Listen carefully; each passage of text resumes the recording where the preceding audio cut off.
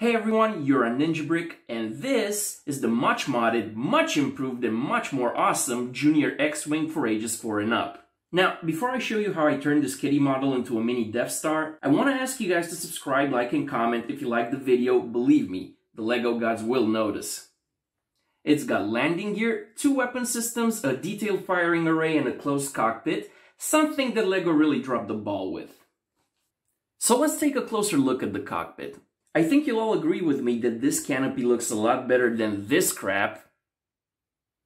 But luckily, I had this awesome canopy made by Kobe that fits the model really well, and I love the way it looks. Also, it's really easy to remove it, and the pilot can be easily taken out. Unfortunately, because of the small space of the model, I wasn't able to give it a more detailed control console, but this is just as good. Now, if you look at the fighter's nose, you can see these blaster cannons. These are the standard red lasers for the X-Wing, but on this model, they're not on the wings.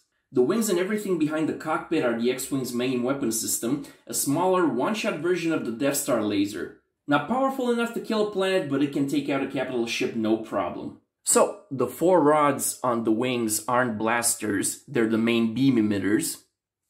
The green construct you see here is the beam amplification chamber. And right at the back here, where the suns of Tatooine don't shine, is the Kyber crystal pod.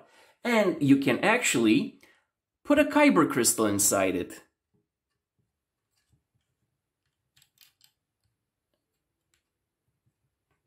Kind of like a green suppository of mass destruction, if you will. And the last feature I added, and I'm really proud of, is landing gear. Something that you rarely find on a model this small, yet here it is on this little X-Wing. It's got no problem standing on a flat surface.